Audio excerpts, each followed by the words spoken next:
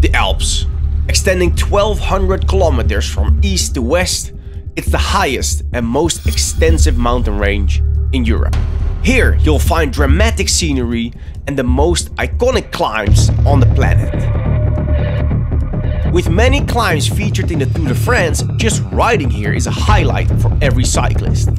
And this is where I took on a challenge bigger than I had ever imagined.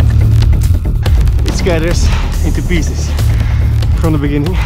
My name is Jasper, a 34-year-old cyclist from the Netherlands.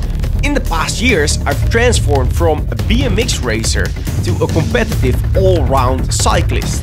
And having accomplished the Haute Route Dolomites in 2021 and the Pyrenees in 2022, it was now time for the main event.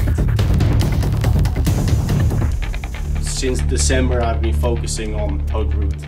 Last year at the Pyrenees, I got 4th place. So the next step is the Alps, right? The 7-day event. It's the big boy, the big thing. This is the toughest amateur multi-stage race in the world. The Haute Route Alps. A race from Megève to Nice, crossing the Alps from north to south. 7 stages, over 730 kilometers and over 18,000 meters of climbing. For me, the goal was more than just to get to the finish line. I attacked and I went full gas. It wasn't just a race against others, it was a battle against myself. I feel absolutely destroyed. Even for the fittest cyclist, this will be a challenge as you will push your limits beyond what you think you're capable of. I've never been this insecure about my fitness before start as today. This whole preparation for the last weeks has been super stressful mentally, and I've been trying to get fit. I thought I was okay. The day before the race, I got a fever again. I woke up this morning with one mission: to win today's stage.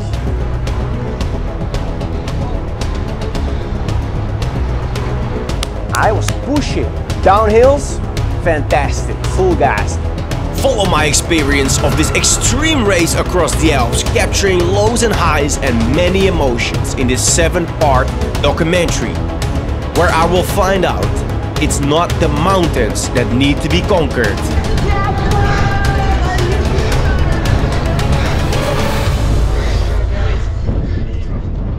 What needs to be conquered is ourselves.